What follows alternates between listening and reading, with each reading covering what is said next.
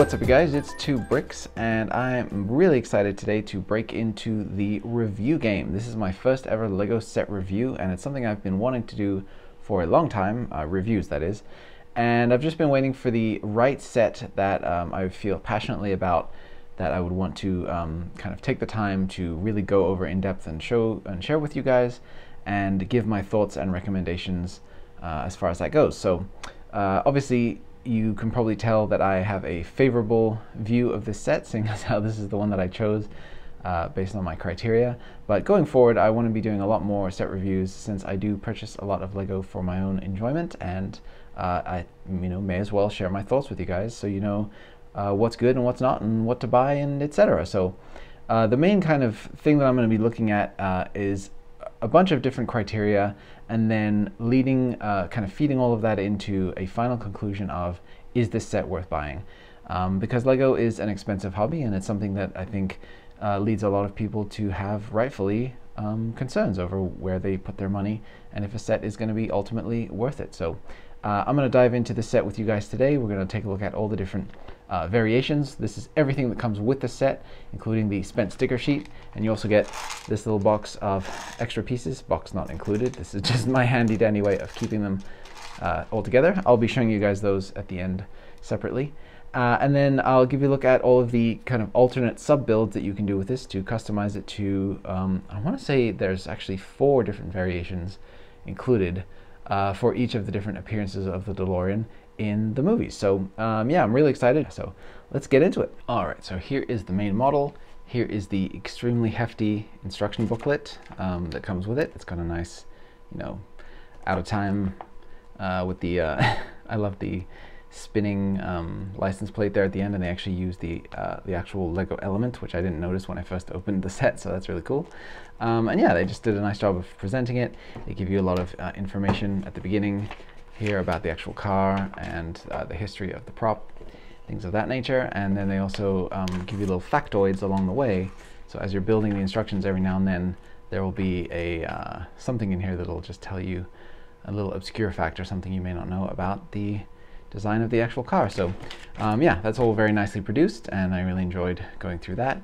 I don't actually keep my instruction manuals, but I do appreciate the effort that goes into them, so that's really cool. That was the thud of it hitting the ground, the encyclopedia that it is. And then the next thing that I think is cool that you get with this is a UCS Ultimate Collector Series style plaque to display next to your minifigures, which I think is very nice. It's a sticker as per usual with these, and I actually applied mine a little bit crooked. Shame on me. And it just gives you some, made up trivia here about the car itself, made by Doc E. Brown Enterprises. I don't know, was Doc Brown, did he have an incorporated company there that was producing Delorean Time Machines? I don't know. But yeah, so some fun little facts there, and a nice image of the car as well. So yeah, let's take a look at the actual minifigures. First up, we get a brand new Marty. And he's got the awesome side leg print here for the classic shoes there, for the future look. So these are both Back to the Future 2 styled minifigures, if you couldn't tell. Marty gets an alternate face, which I really like. He's got the dual expression there. Very usable figure. And yeah, I think just the outfit in general, I mean, if you didn't know your Back to the Future stuff, I think this is a very usable figure in any kind of normal city layout diorama. It's a really great kind of very kind of everyday looking figure to those who aren't fans of Back to the Future, and I think that's really great. And super highly produced here with so much detail running all the way down the sides and the front of the legs there. There's a little kind of a non-printable zone in LEGO minifigures. Doc Brown has the same thing here, where you'd really want to see that print continue down into that little crease there of the ankles, but their printing processes just aren't able to do it. So they give us as much detail as they possibly can, and I think that's just fine. Yeah, and I also like the subtle kind of texture there that they have on his vest. There's a little bit of a checkered design on the vest there that I think is really nice. It catches the light. And yeah, just a really, really well-produced figure. And the same goes here for Doc Brown with the super cool future shades from the far future of 2015. And he also has an alternate face there with his Great Scott, the timeline's about to explode kind of look on his face, so I think that's really cool. And I really like the detail here on the especially like how the shirt pattern continues down there onto the hip print, and then the way that this just all flows down into the legs to make it look like he's wearing his long coat. And again, really subtle texture in here for like the pants. You know, you have that the line work in there that's really nicely done. So two very well produced figures for this set, which I think, you know, it deserves. This is an expensive set. It cost $169.99 US dollars, which is what I paid for it. And it's, yeah, I think that's warranted. So here is the actual car itself, and these are all of the various accessories that come with it. I'm going to clear this away in a second and give you a look at the actual car, but this is the stuff here to kind of convert the car into the Back to the Future 2 with the Mr. Fusion, which you install on the back. This is the crate, which you install on the front, and this is the lightning rod here, which you can install into the back for the kind of end of Back to the Future 1, third act kind of, you know, the big tension moment where they go back to the future. So these are the wheels that are included for the Back to the Future, the white walls here with the red on the inside. I think that looks really nice. And then you get your alternate license plate as well. So let's get into the actual car itself, and we'll look at some of the major action features and really cool details on the car itself. Here is the car itself, the DeLorean in all of its beautiful 80s glory. I think that the design of the main car here is incredible. I've never done any of the Lego large vehicle builds before. I'm predominantly somebody who's interested in play sets and minifigures, or, you know, sets that are minifigure scaled, and so I've just never really been that hooked by any of these large cars. But as soon as I saw this one, something about it just told me I gotta buy this and I gotta build it. And I'm really glad that I did, because it is absolutely gorgeous. The actual building experience of putting this together from start to finish is so satisfying and so surprising in so many ways, where it's in the best possible way when you're building a subassembly and you're just looking at this thing like, what am I building right now? What is this? And then you click it into place somewhere, and it just all makes sense, and it's absolutely glorious. So for somebody who builds MOCs and is into the design of Lego and Lego math and strange connections and techniques, this is a wonderful piece. It obviously can do all of the things that a DeLorean should be able to do from Back to the Future. The kind of big splashy action feature here is this big lever that you pull underneath, which activates the wheels into flight mode, and then they've included some clear bricks under here to allow it to hover, so it can sit on the table with very low clearance, actually, with the wheels just off the ground. And I think, I mean, that's obviously like the look, right, for a Back to the Future DeLorean. That's what you want to see. They stick out an appropriate amount from the sides, and I think that just looks incredible. And how fluidly this was integrated with this very simple mechanism. It does rely on some rubber bands, but I feel like they aren't under a lot of tension. There are some sets in the past that have, I think, stressed rubber bands to the point where they're not going to last. I think these are going to last, and especially they're in their more tense position this way. So if you just have the car in its regular kind of display, you know, predominantly, I think you're going to get a lot of longevity out of these rubber bands. I was just trying to see here if I could activate the wheels by just doing the tires. You can't do that, but if you set it this way into flight mode, you can reset it. So that's kind of cool. But yeah, why do that? You have a big red handle right here to pull, which is very satisfying to do. So that's really awesome, and that's something that I think was essential to get right with this car. It's just like, you know, it's the key thing that you think of when you imagine the Delorean Time Machine. So A+ on that, and the actual kind of technic structure and all of the underlying stuff that goes into that mechanism is, I think, the first 4 bags worth of stuff, or maybe 5. And for the longest time, it really doesn't look like you're building anything. It doesn't resemble a DeLorean. It resembles a lot of different interlocking gears and arms and Technic pieces, and it's very fun when you start to see the shape come together, and you start to place on the front section here. You begin building this bumper, and you're like, oh, here we go, we're making a DeLorean. Then the next key feature that I think had to be in here, and which they dutifully got in, was the gull wing doors. So those open up on both sides. They don't, like you just see there, they don't have the tension really required to stay up, which is kind of a bummer. I'm sure that there's a way to easily rig that so that you can, you know, have a piece that just holds it in place. But they do have a kind of a realistic level of almost like the pneumatic doors would actually function, where they don't just fall down, they kind of slowly ease back into place. So that's nice. But yeah, it would have been cool to be able to pose it on display with just one door open, just kind of, you know, beckoning Marty to get in and drive the car. So that's kind of a little bit of a miss, but I think it's understandable with how much stuff they had to pack into this design that was something that couldn't be achieved. I'm okay with it largely, so I think that's fine. Another cool element here is that you have the light brick on the inside there, so you can see that shining. That's for the flux capacitor, and they have a cool parts usage in there with the grappling hook to represent the flux capacitor itself, and then the light brick shines behind that.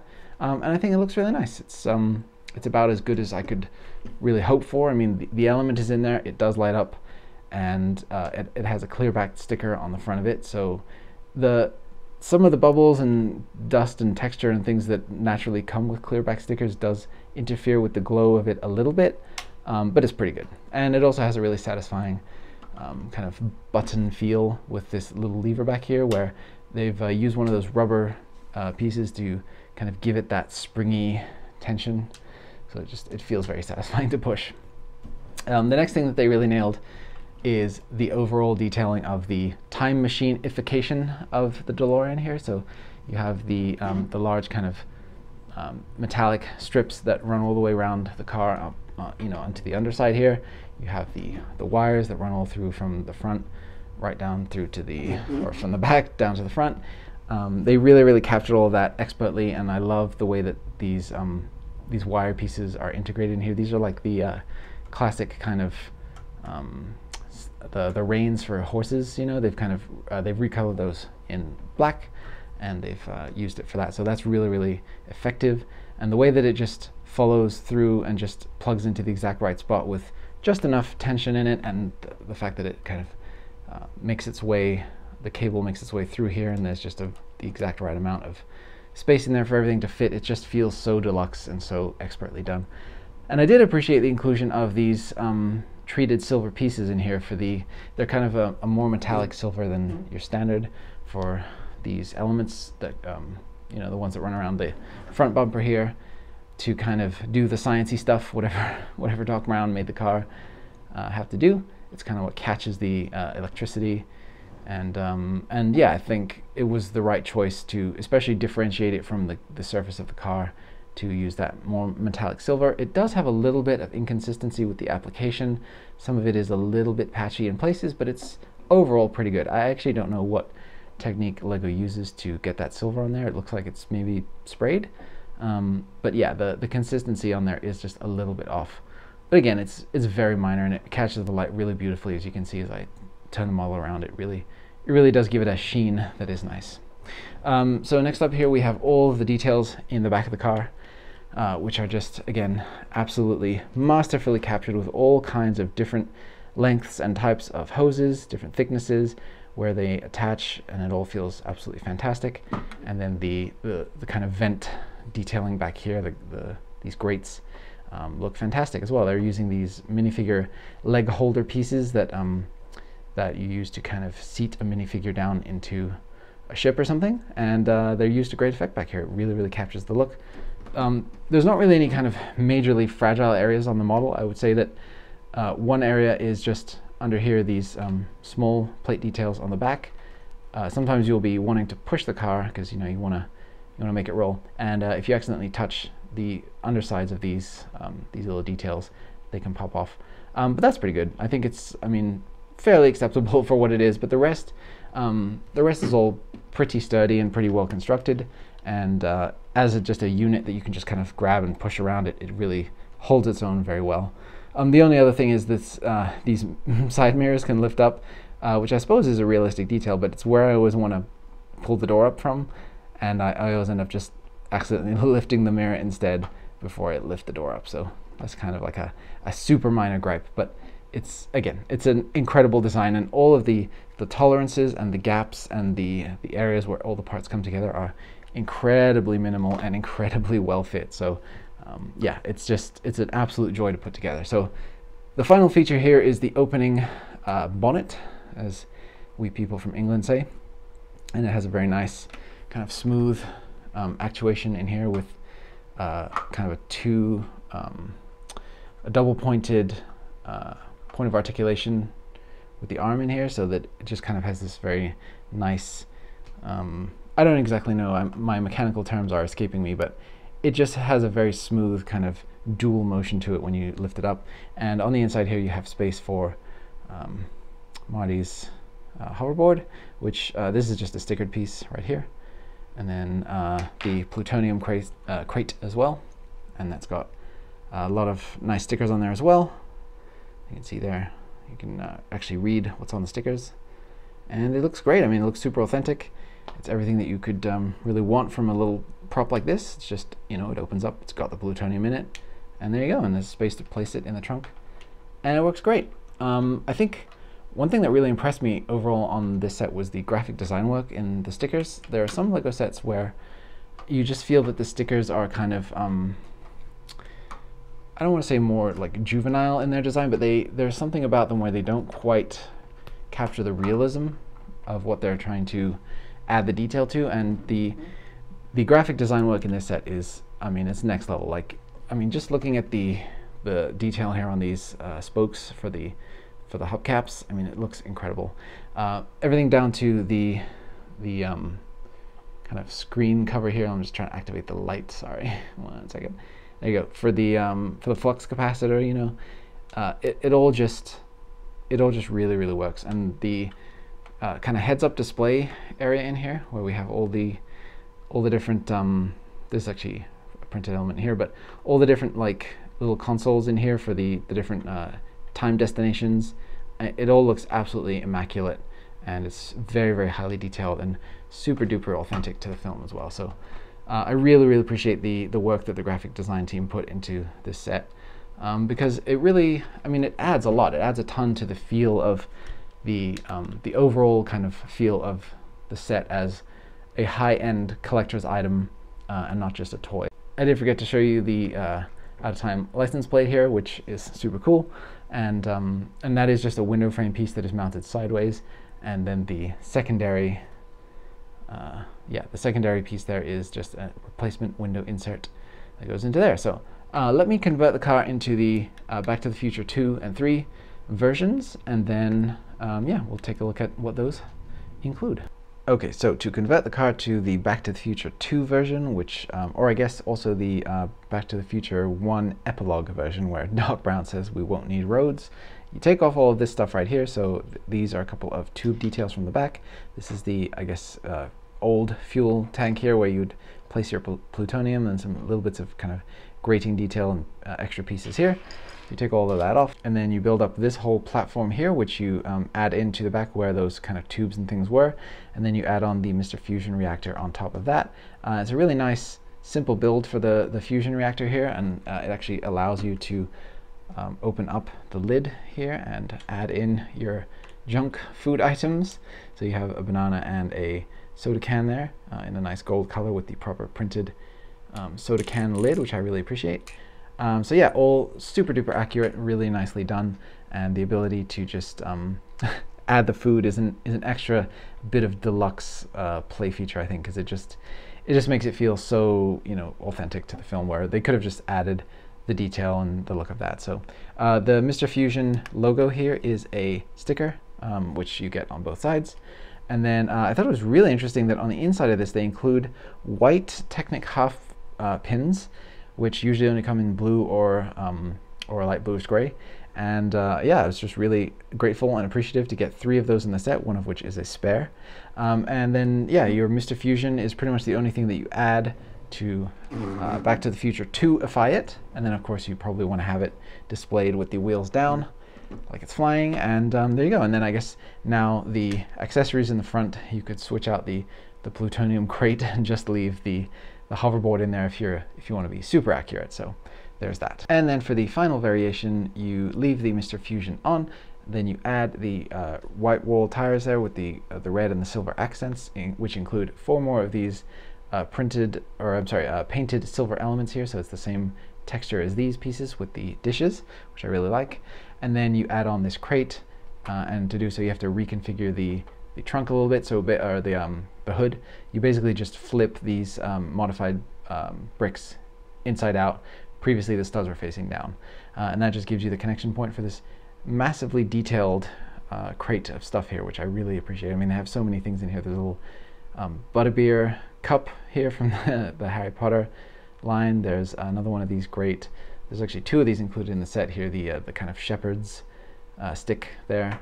And then you add one of the previous removed hose pieces back into here, as well as a small, this ratcheted joint piece down here is another previously removed detail that you then integrate into this to create the Back to the Future 3 version. So it is interesting. I think I do have one minor gripe about this, which is that if I, say a year from now, decide to change out my Back to the Future 3 version to the classic, I have to remember that one or two of the elements were used in different places, remove some of those elements, find the old pieces, and then remember how to integrate all of those back.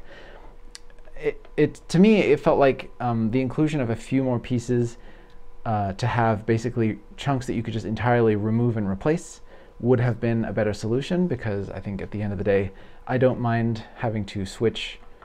Like, this is no problem at all, switching these around, totally fine. I remember to do that. That's a-okay, but having to try to like dig out like which hose pipe piece detail in here is supposed to go in the back, I don't know. It just felt like for the inclusion of probably 10 additional pieces in the set, we could have had a much easier and much smoother switching of the version. So, it's a minor gripe, but I think that given how premium everything else feels in this set, and even the inclusion of a couple of different new molds, like the windscreen is a brand new mold, and also these sloped pieces at the side here, which are kind of an interesting kind of wedged, angled slope that's very, very specific to the needs of this car, but also will be very useful in future.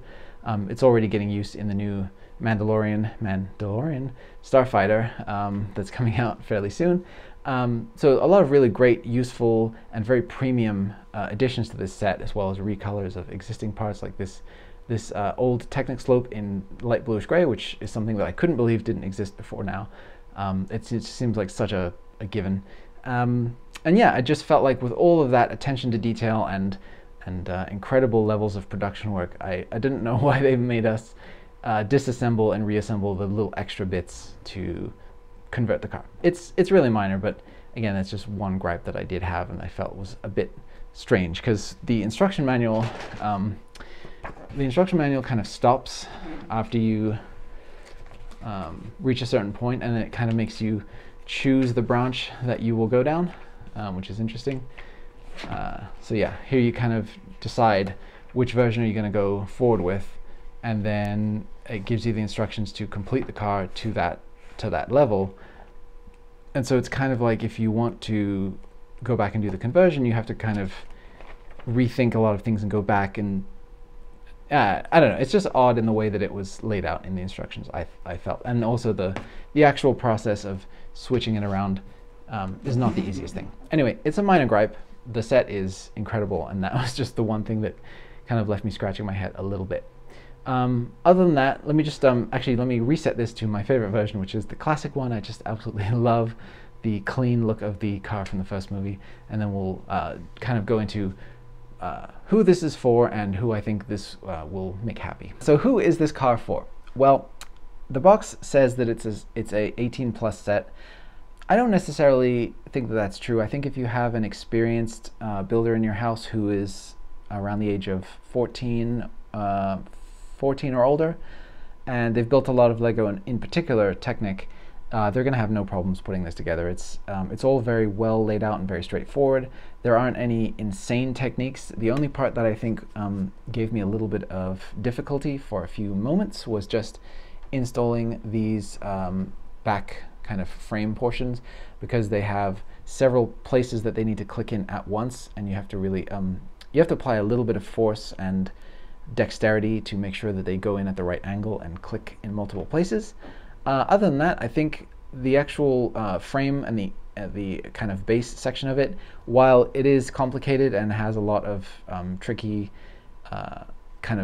tricky in the sense of you're building a lot of Technic that doesn't really look like anything, so it's kind of hard if you're new to Lego to really differentiate the parts, and you know, it's probably going to take you a while. But I really don't think that there's anything that a kid aged, like I said, around 14 or older wouldn't be able to do.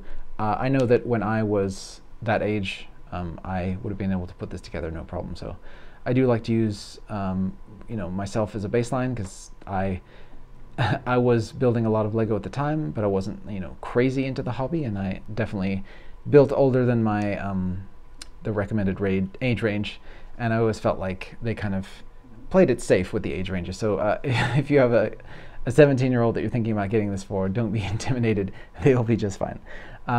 So secondly, Back to the Future fans. I think anybody who is a fan of any of the movies or all of them, and has any kind of nostalgia in their heart for that movie trilogy, they're absolutely going to flip for this model. It is so packed full of wonderful little details, and the minifigures are amazing to display on their own, and I think it's just yeah, it captures everything that you want out of this movie series that can be captured in Lego. So absolutely no question there. If you have a Back to the Future fan in your life, this is a wonderful gift to give that person.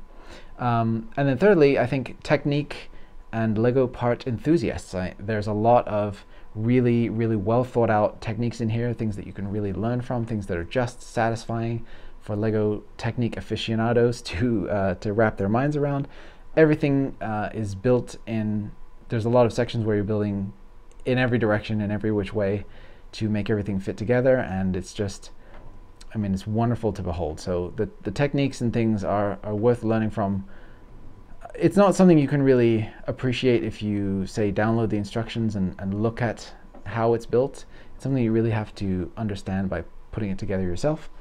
And obviously there was enough technical challenges within this model that it facilitated the need for new molds for things like the windshield and the side kind of frame here for those new slope pieces. So it's something that even the greatest Lego experts in the world had a tough time cracking without a little bit of help. So definitely this is at the highest end of Lego, I guess, Lego excellence in terms of design. And so anybody who wants to emulate and learn from that, highly recommend it to them as well. And yeah, that's it, I think. I mean, if you're a car fan and you know you have a particular love for this particular vehicle, for the DeLorean in general, I think you could build it and you could leave off some of the more fanciful elements and have yourself a really cool car. And I mean, of course, there's no point doing that. It's a wonderful display piece as is, with all the Time Machine elements added to it. And if you've been collecting Lego's large vehicles sets up until this point, I can't imagine you missing out on this one. It's phenomenal. So yeah, the last thing that I wanted to kind of go over was I did forget to, my apologies, for the Back to the Future 2 section here, I did forget to add the license plate. I had a little bit of a minor gripe about that too. This section here of you know, where you have to kind of remove this to replace the license plate, it is kind of a pain to get that out, I will say, because it's attached, this whole section goes in here and is attached with a couple of ball joints, and it's really tricky to pull it back out, and I had to actually disassemble a lot of this stuff around it to get to that section to pull it out. So that is something I think also could have been a little bit easier. And so my other recommendation to you is basically pick the version that you want and stick to it, because if you're planning to switch it out a bunch, it's kind of a pain in the butt. And even things like switching out the tires is not that bad. You know, Lego tires are a little bit of pain to get them lined up just right, but once you swap them a few times, it's not a big deal. But there are some elements, like the having to disassemble and rebuild certain things, that will take a little bit more time. So I do recommend just picking the one that you like best and building that, and letting that be your predominant experience. Maybe build them all once and then pick the one you like and stick with that. I'm personally going to be leaving it like this and displaying it this way, and I think that the inclusion of the lightning rod was a really nice touch. I think it just adds so much and brings so much life to it from that particular scene. So this will be the one that I'm going to keep on display, and yeah, I think it's just an absolutely wonderful display piece. My only other minor gripes with this set are Aesthetically speaking, I think it's essentially perfect, other than one little thing. I think that the windows, I don't know about you, but they feel a little thin to me in this dimension. I felt like the inclusion of these sloped pieces for the sides of the door here, I don't know, it felt like they just went up a little high, so I might experiment with replacing these slopes with a single 1x8 tile and see if that does it for me. But yeah, there's just something about the feeling of the window frame being higher than the wing mirror and higher than the front window here. It just feels off. So that's something I'll be experimenting with, but that's my only one design gripe as far as the look of the car. I think it's, other than that, I think it's basically perfection. So there you go. Yeah, that's about all my thoughts on this set, you guys. Let me know if I missed anything in the comments. This is my first review, so I apologize for being kind of rambly and not having all my thoughts organized, but there's a lot to say. This is an absolutely huge model, and I mean huge in terms of the density of what you're getting here. And I guess my final thought on the subject is, should you buy this? Well, that's ultimately why we're here at the end of the day. And I think if you like the look of what you see, it's an absolute easy, no question, yes, you should buy this. Yeah, in my opinion, as far as Lego value goes, whatever subjective value you place on Lego sets, I tend to look at the joy that I get out of building the thing and the joy that I tend to have out of having it on display and keeping it as a thing when it's done. And I think this is a 10 out of 10. Any little nitpicks are not enough to knock it down to that 1 point to the 9 out of 10. This is too good. It's unreasonable for me to expect this to be any better. It's actually perfect in my view as a Lego fan. So yeah, it's an absolute recommendation for me. And for the Back to the Future fan in your life, I mean, you're going to be an absolute rock star for getting your friends and family who love Back to the Future this Lego set for a Christmas, a birthday, or just a whatever. Yeah, so that's my thought. So yeah, let me know if I showed you everything you wanted to see. Let me know if you agree with my thoughts. Have you got the DeLorean yourself? I know that they are kind of difficult to get your hands on. I actually had to wait and purchase it right as they went on sale on the evening of the day before that they were announced. Lego usually does that.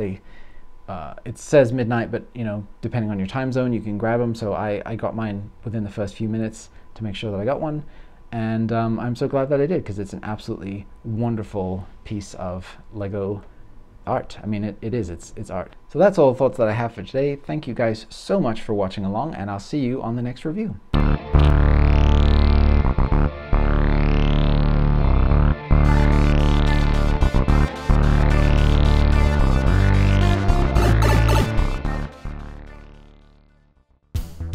Let's play what's a print and what's a sticker. Print. Sticker. Sticker. Print. Print. Print. Sticker. Sticker. Sticker, sticker, sticker. Sticker. Print. Down there, that one by one. Print. Sticker. Sticker. Sticker, sticker, sticker.